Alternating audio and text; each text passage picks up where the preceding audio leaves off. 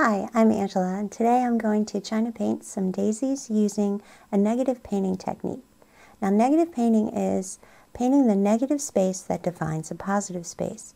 In this case, the negative space is going to be our daisy, and the positive space is going to be all of our background color. Now, I started out just by sketching some circles on this porcelain nightlight cover, and I'm using a number 4 quilled shader and some mixing yellow paint to just fill in these yellow centers to my daisies. And you can see I'm not really being too careful about my strokes or anything like that. I'm just getting the paint on there and making sure that I have a good even coverage of the mixing yellow. Now my China paint is mixing yellow China paint, and my paints are mixed from powder to paint consistency using mineral oil, and then I use an oil base. It's a Copaiba oil-based painting medium that I thin with and use on my brush as my painting medium. So that's pretty much the tools that I'm using here. A number 4, like I said, quilled shader, mixing yellow paint, my painting medium, and that's pretty much it. So I'm going to go ahead and fill these circles in, and we're going to get started making what's going to look like a hot mess. And what I really want to show everybody is you don't have to be super careful getting your paint on. You don't have to have perfect strokes or anything like that, because what matters most in a negative painting is what you're actually removing. So when we get to actually wiping out the flower, that's actually where our painting is going to take form. It's going to take shape. So if you can bear with me while I make a horrendous mess of paint on this poor little nightlight, at the end you'll see the daisy take shape.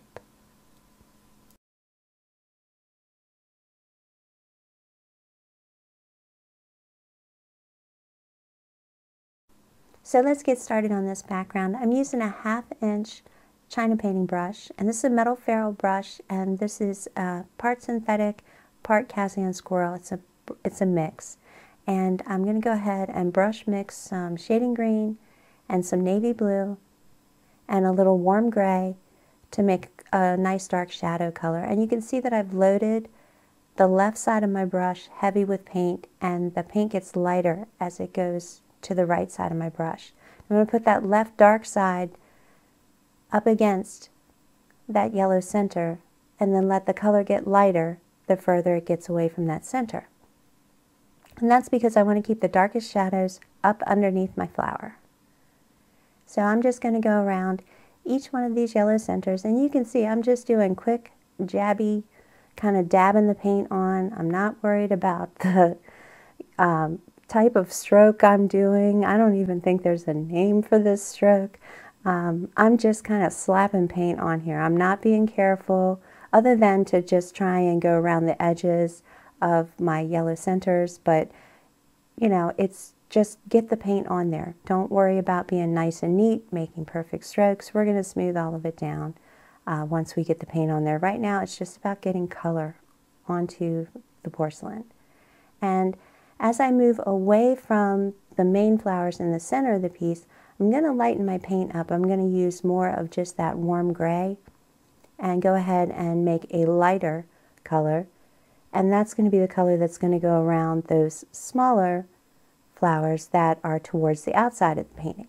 And that's just for some variety, and because the darkest part of my painting is going to be the center part, the center of interest, and the shadows won't be quite as dark as we get further away. So that's the reason that I'm changing the color. And also for variety, I want the background to not be one homogeneous color. I want there to be different shades of blue and gray and greenish blue. I want some variety in there to make it interesting. So I'm going to go ahead and just spread this paint on here and not worry too much about making it all pretty. Like I said, we're going to make a heck of a mess here, and then we're going to clean it up. So now that I got my paint on there, what I need to do is kind of smooth out some of these brush marks and smooth out some of this roughness and kind of blend all of this color together. So I'm going to push out some of the paint and oil, but I'm not going to clean my brush. I'm just going to flatten it out, back up on my brush handle, and then I'm just going to smooth and sweep this color together. And the way I do this is I just am very lightly, as I bring the brush over, I'm just barely lightly touching the paint and smoothing everything. And this takes practice. The key is to make sure that your brush is good and flattened out, and make sure that you back up off the handle so that you're not putting any pressure, and you're just really gently sweeping your paint around, and it'll move wherever you want it to go, and you can smooth out some of those brush strokes, and you can also blend some of that color together so that you don't have real hard lines where it goes from one color to the next. But again, this doesn't need to be perfect. So we're just kind of getting it on there, and it kind of looks like a smeared mess, but that's what I want. I want it to be a smeared mess.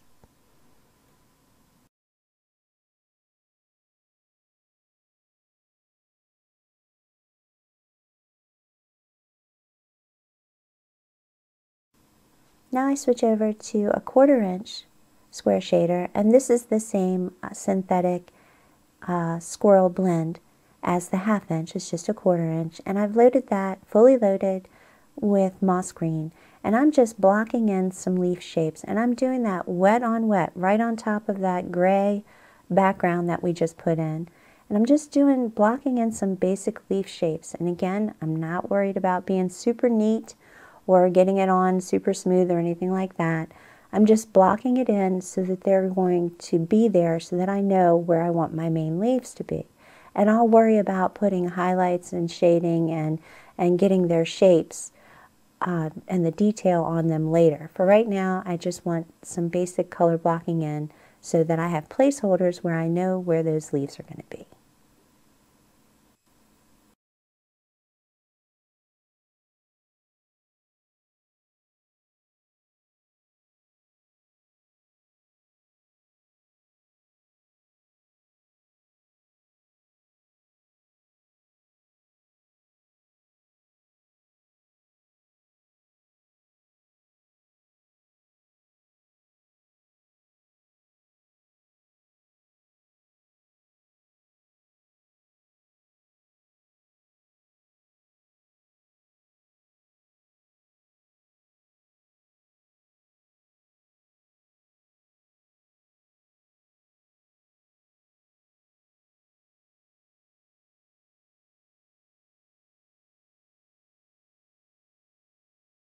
Now, just like we did with our background before, I'm going to use my 1/2 inch brush, and I'm going to sweep all of this color and blend it together. And that's so that my leaves don't look like they're sitting on top, per se, that they kind of melt into the background. I don't want them to look like they're pasted on. So I'm just going to kind of blend everything down a little bit. I don't want to lose my green areas where I blocked in color, but I do want to kind of get the edges to kind of melt into that background a little bit. So I'll give it a few sweeps and get everything a little more even and get some of the brush strokes out of my leaves.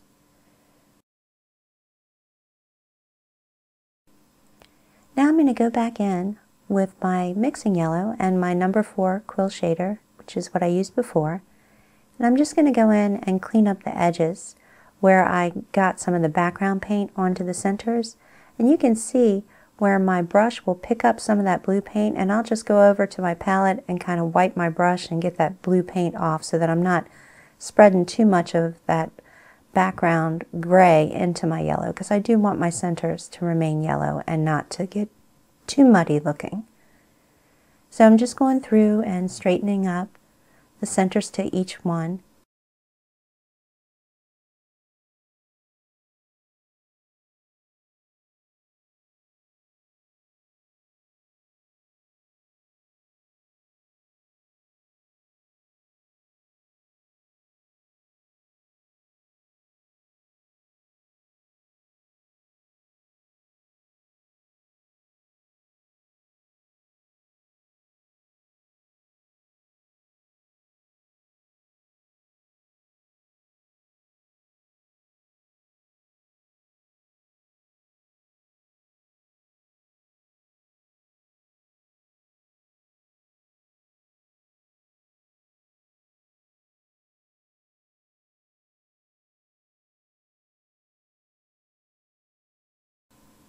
Now I'm going to push that yellow paint out of my brush, and I'm going to pick up some yellow ochre. You could use yellow brown too, pecan, gold, whatever you want to use. And I have that loaded on the left side of my brush, and I'm going to come down and add some detail. And I'm just going along the bottom edge and then doing that little button in the center, that little indent that's in the center of a daisy.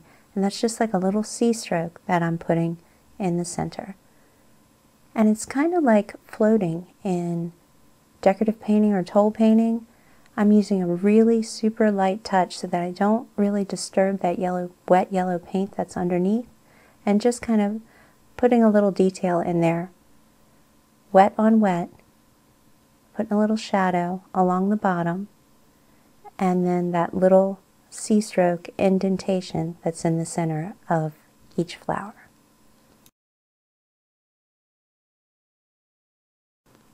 So as promised, we have made a horrendous mess, and now it's time to think about cleaning it up. And the way we're going to do that is I'm going to clean this brush out, and I'm just going to have a little bit of painting medium in it. I'm going to press most of that oil out to where I just have a clean brush, and it's going to act like a sponge.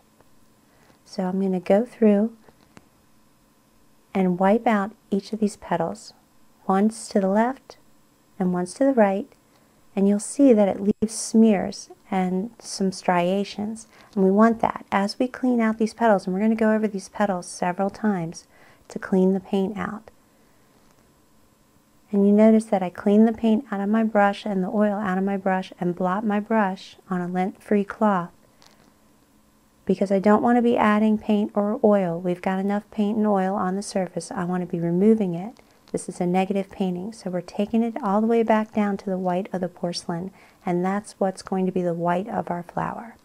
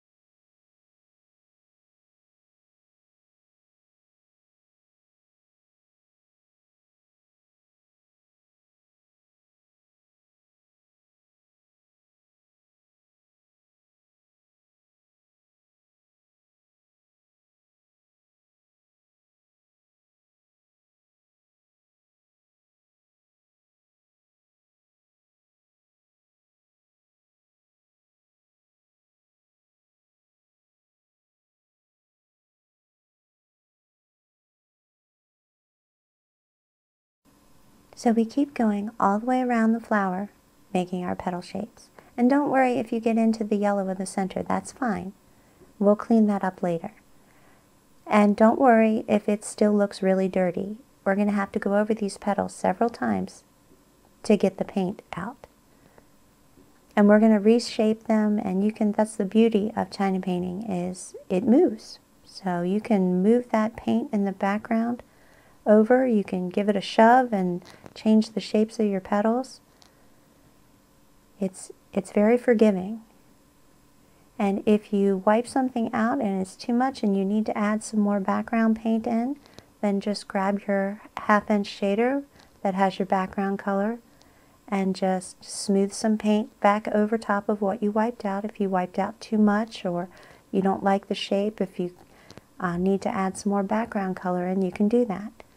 Now, I will tell you that the trick to getting it all the way white is to not use your painting medium. It's too oily. You need something that's going to evaporate quickly and that is going to clean all of that paint out for you. And so my little trick that I'm going to share with you is denatured alcohol, 1/2 and 1/2 mixed with lavender oil. And I have a jar here, it's off camera. And I did switch my brush. This is a filbert brush. It's a number 4 filbert, and it is also 1/2 fur, 1/2 synthetic. And I'm using that now to clean these petals up. And you can see I'm cleaning my brush and blotting out the excess oil and alcohol. And you can see how well he cleans these petals all the way down to the white of the china. And those striations, I'm purposely leaving some of those streaks because I want those to give details to my petals.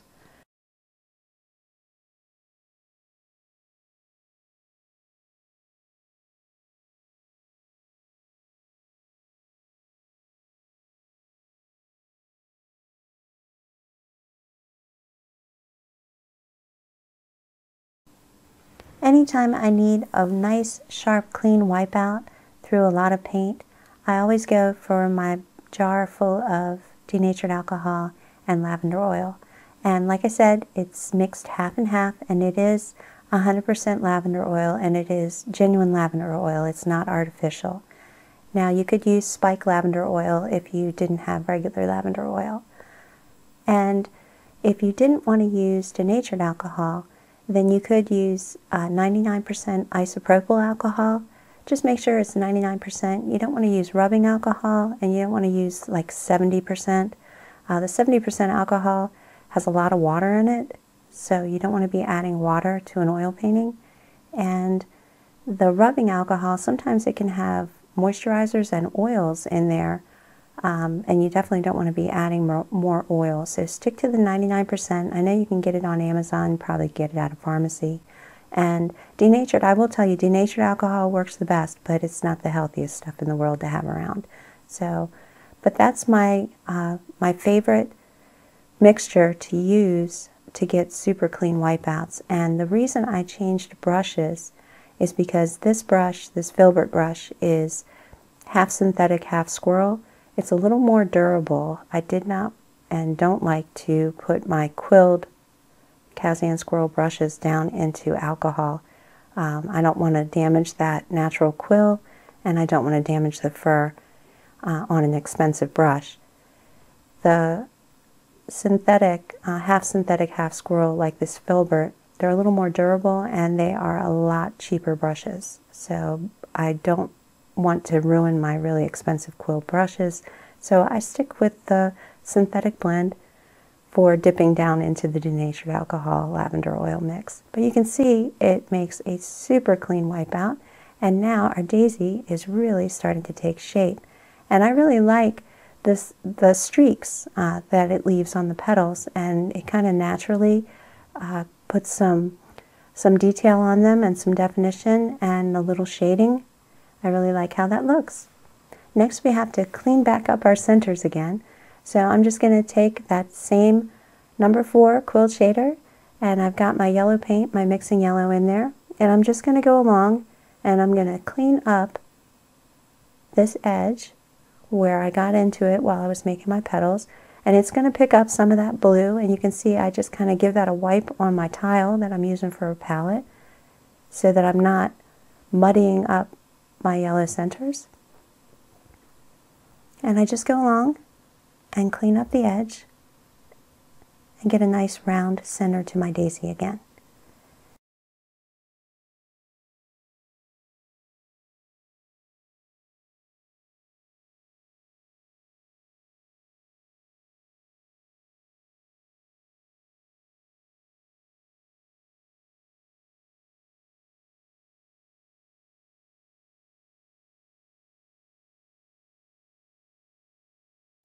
I'm going to clean some of that mixing yellow out and go ahead and side load into that yellow ochre so that I can go ahead and reapply that shading along the bottom of the center that kind of got messed up when I was putting the petals in. So I'll go ahead and lay that back in, and while I'm at it, I'll go ahead and go over that little C stroke that creates the little indentation, that button in the center of the daisy. And last, I'll go ahead and grab my wipeout tool, and I'm using the pointed end, and I'm just going to stipple some dots into the center of the daisy, and those are going to just leave some white little stipple marks for some texture. And that's it. That's how I paint a daisy negative painting. I hope you enjoyed. Thanks so much.